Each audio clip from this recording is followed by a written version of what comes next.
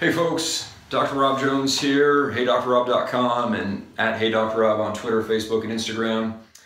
So what we're going to do today is I'm going to share with you a situation that I had clinically here just today. Really a situation that I think is extremely egregious.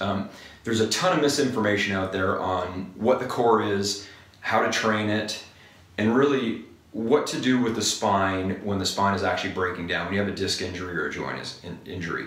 Specifically, we're going to talk about the core today, and I'm going to call this session Protect Your Back 101, simply because if you don't understand how to protect your back, unfortunately, a lot of institutions out there don't know how to protect your back. So you better know, and you better know for your kid's sake. Because this case that I'm talking about was a 10-year-old in my office today with a broken down disc in her back because her coaches didn't know how to train the core properly. Okay? So again, Protect Your Back 101, name of my book. It'll be out soon, so I'll let you all know when it's ready. But what we're going to do today is we're going to talk about really how the spine functions, what the role of the core really is, and what you can do to make sure you're not breaking that down. So let's talk about the spine. So we got Mr. Spine here. Let's talk about the areas of the spine.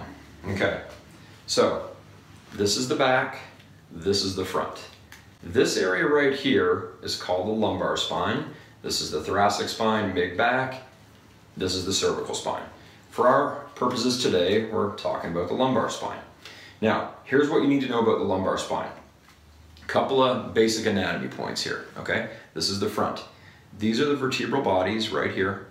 These opaque things are called the discs.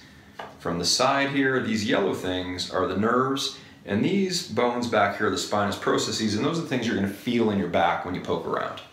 Okay. Anytime you move and anytime you do anything athletic, you really want the spine in this position that it's in right now. Okay, it's called lordosis. We function best as an upright human when that lordosis is in 35 degrees. Okay, so when you stand, you literally have roughly 35 lordosis unless you have some sort of injury. So really what we need to understand is when you move throughout your day, when you do exercise, when you sit, when you stand, you want to keep that lordosis. The importance of keeping this lordosis is twofold. Number one, these little guys right here, these discs, they have fluid inside of them like a jelly donut. And if I take this disc out and I show it to you top down, it's going to look like this. This is the front, and this is the back. Your spinal cord sits right here, okay?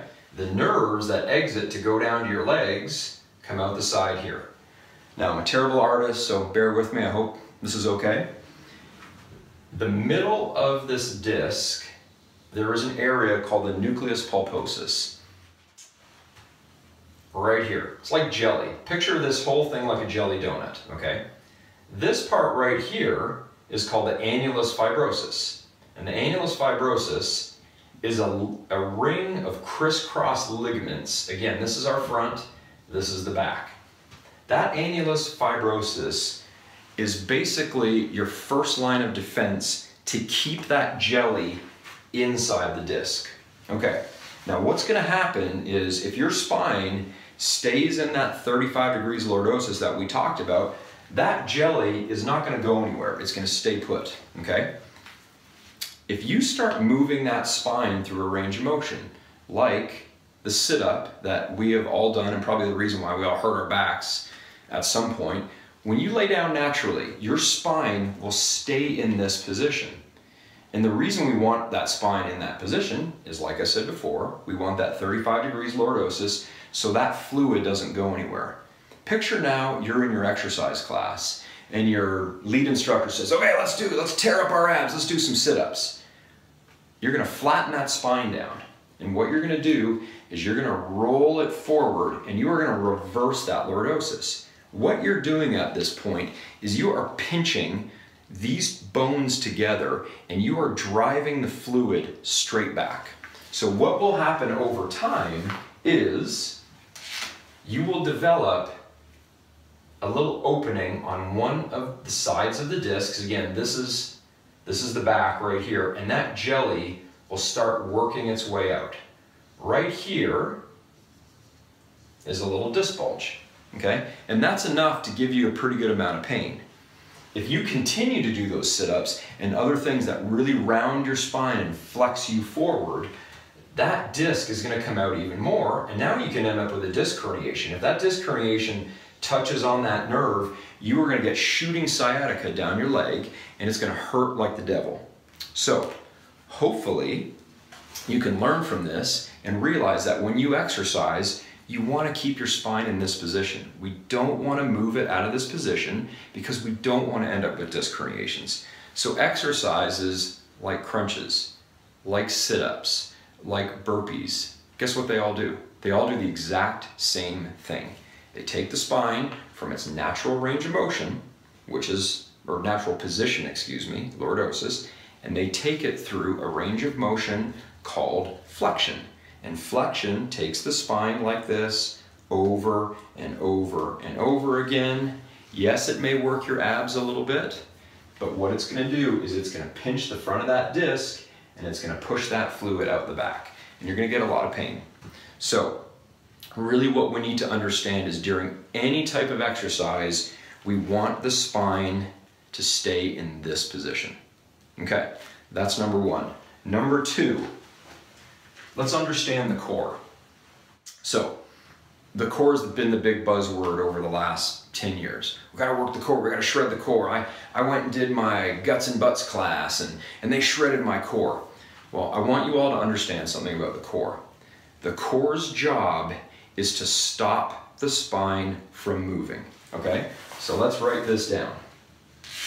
The job of the core is to stop the spine from moving. Exclamation point. The reason I put an exclamation point is think about all the exercises we do. Think about crunches, thinking about sit-ups, thinking about Russian twists, and all those other ones that I call backbreakers.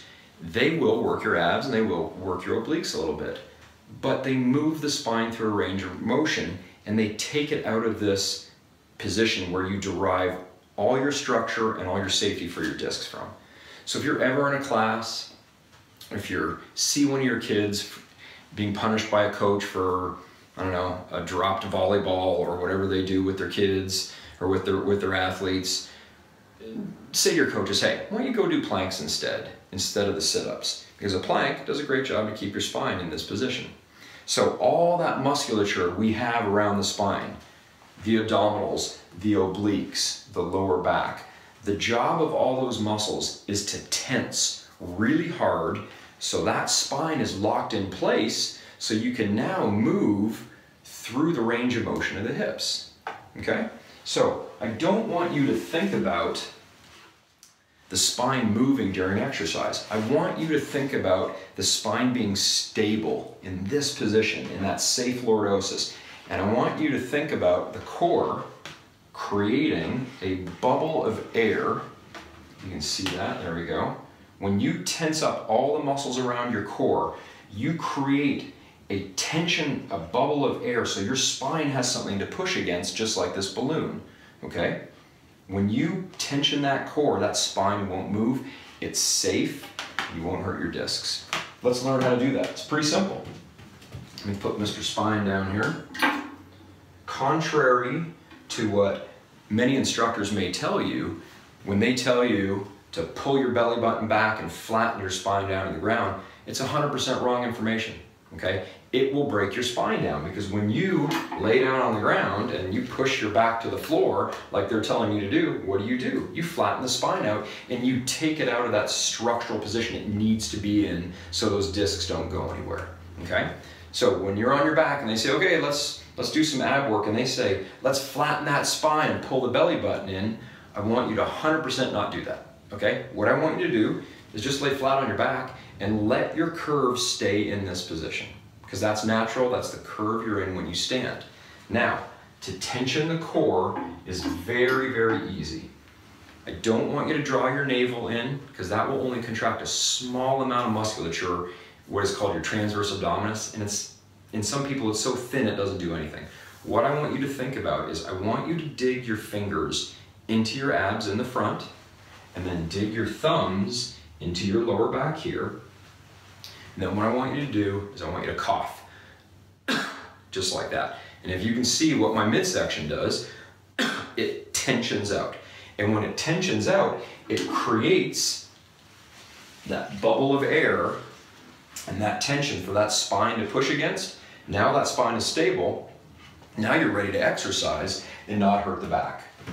So again, to recap, we always want the spine in this position, okay? If the spine is out of this position and you start flexing it like a sit-up over and over and over again, or like a crunch, or you bend over to touch your toes, you pump the fluid from the front of the disc to the back of the disc, potentially giving yourself either a bulge, a herniation, sciatica, and all the other pain that it comes with. So for now, from takeaways from this video, 2 or 3 things. Keep the spine in this position, okay? Practice, instead of drawing your belly button back, practice tensioning all of this like you have a belt around you and you're trying to push outward against the belt. If it feels foreign to you because you're used to drawing your navel in, just cough. Put your hands right here and cough.